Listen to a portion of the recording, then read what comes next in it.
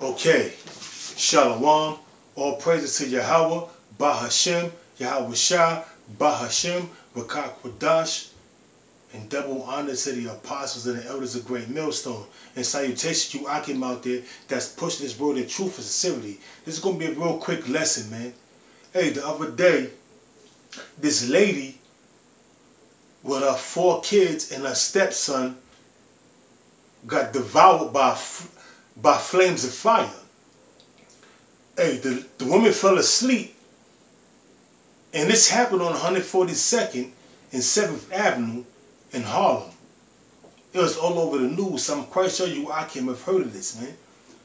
Well, anyway, this woman fell asleep and left a pot, some food cooking.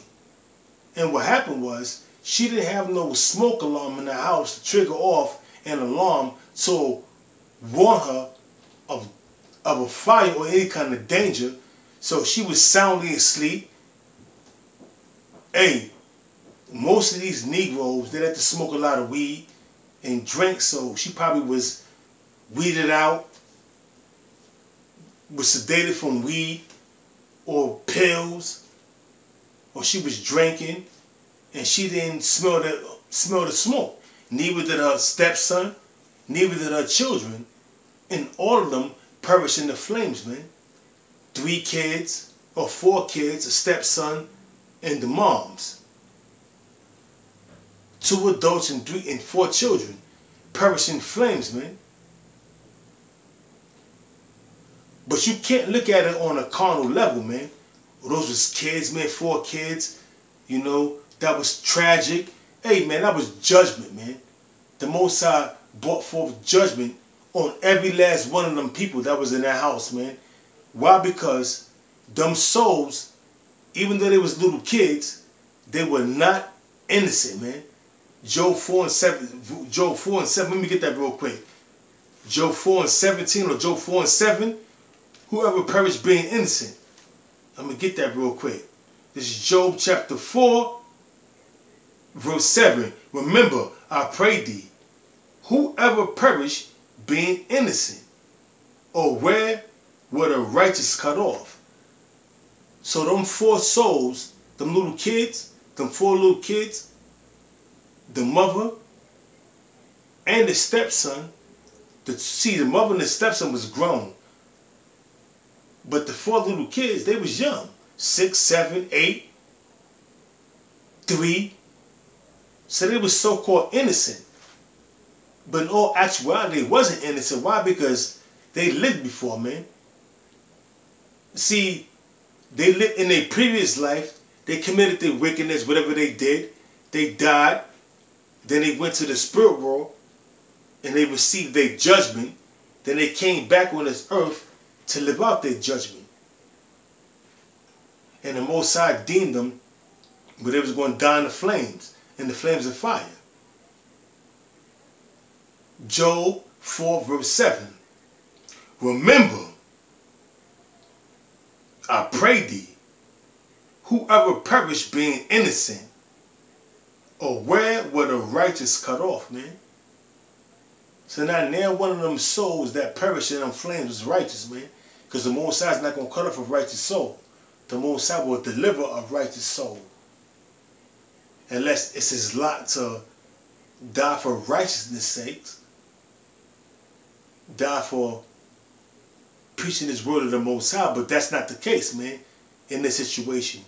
Them people perished in the flames of the fire because that was their judgment, because they was living out their judgment, man. And every last one of them people that burnt and that perished in them flames was judged by the Most High, man. You understand me?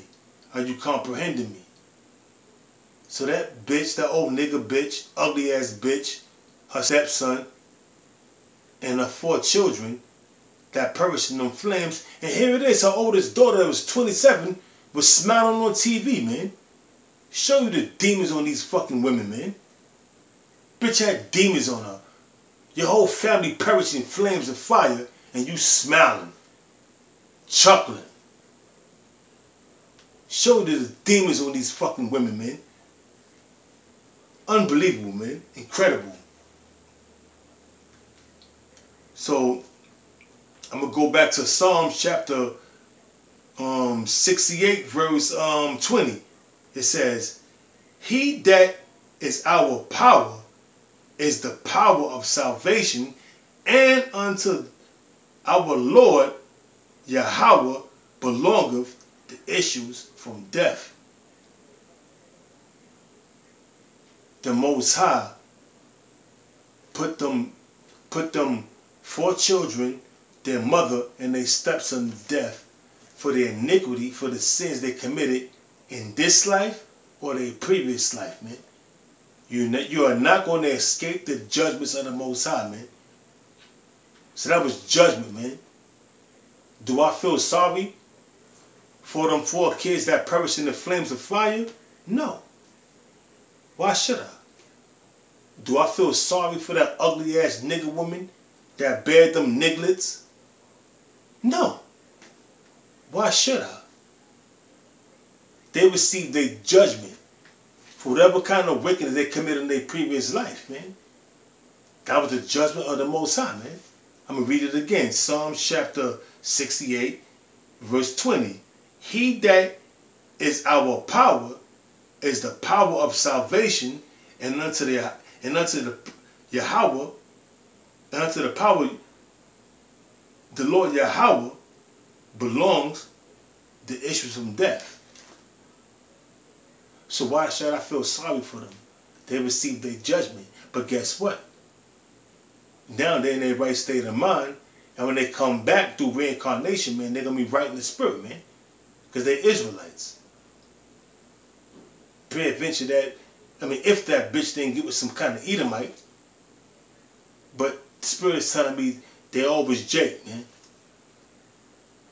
You understand me? You comprehended me. But nevertheless, the Most High did that to them, man. I got another precept real quick. This is 1 Samuel chapter 2, verse 6. The Lord killeth and maketh alive. Hey, the Most High kill. He kill you, or he can make alive, man. It said, we'll read it again. 1 Samuel chapter 2, verse 6. The Lord killeth and maketh alive. He bring down to the grave and bringeth up. Now the grave is a situation whereas you in hell, man.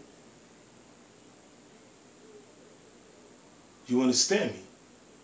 The Most High killeth and maketh alive. The Most High killed them 4 children, their mother and their stepson. Just like that Jake that burned his daughter alive in that car, in that Aqua, he changed the door shut. That 3-year-old little girl, guess what? The Most High ordained her death. That was judgment. You see, you got to look at it on a spiritual level. You see, if you look at it on a carnal level, man, you're going to get all emotional and start cursing homeboy out, man.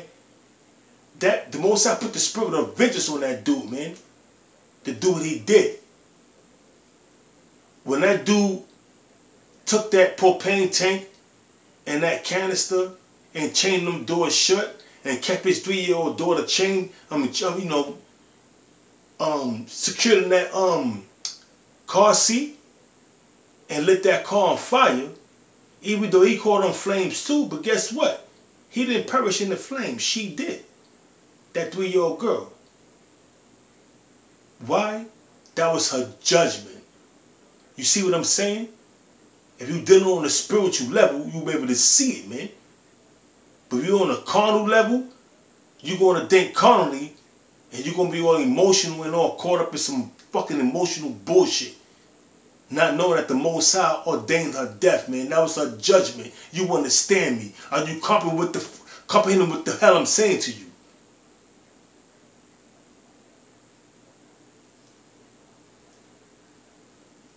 First Samuel chapter 2, verse 6. Let it sink in. It says, the Lord killeth and maketh alive. He bring down to the grave and bringeth up. Verse 7. The Lord maketh poor and maketh rich. Hey, so you see these jakes out there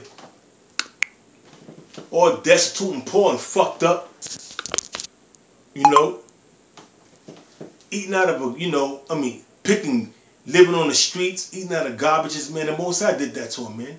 The Most High made him that way, man. Put him in that situation. That's his judgment, man. See, you gotta know these things, man.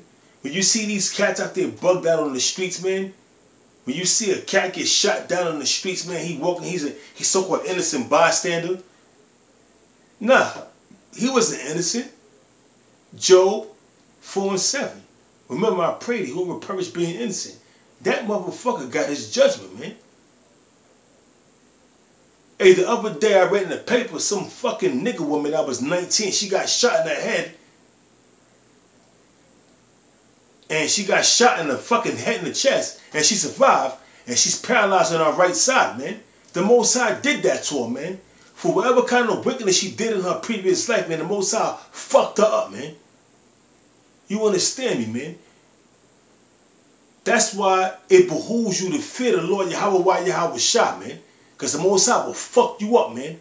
The Most High will do you real vicious like. You understand me, man? No one escapes the judgments of Yahweh while Yahweh shot, man. Hey, man, last night I was sleeping, man. And I kept on saying in my sleep, judgment is coming, man. Judgment is coming, man. You understand me, man?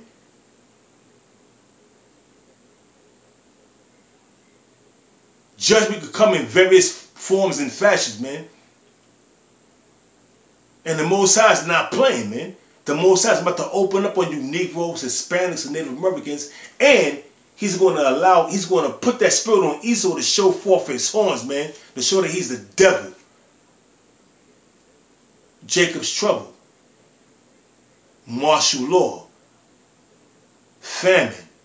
You see what Esau is doing? He unleashing these pestilence, man, which the Most High is putting the spirit on Esau to do so, man. That's also judgment. If you get caught up in that measles outbreak, that's your judgment. If you get caught up in the Black Death, which is bubonic or bubonic plague, that's your judgment. If you get caught up in catching cancer, AIDS, that's your judgment. You understand me? The Most High is not playing, man. But you Negroes, Hispanics, Native Americans, you're going to learn the fear of the Most High, man, real soon. I guarantee you. You Negroes, Hispanics, and Native Americans is going to learn the judgments of Yahweh while Yahweh shot, man. Because Esau, the so-called white man, is about to show his true nature, which he is the devil. He's going to show his horns. The Lord is going to allow Esau to grow his horns and show forth who the fuck he really is, man, which is the devil. So who you going to trust in? Esau or the Lord Yahweh? My power is the Lord Yahweh while Yahweh Shah. The 2/3 of you Negroes, Hispanics, Native Americans, your power and your God is Esau, the so-called white man. And you're going to fall by the sword with your God, Esau, the so-called white man. Because judgment is coming. And the issues of death belong to Yahweh while Yahweh Shah. And with that, I'm going to say Shalom.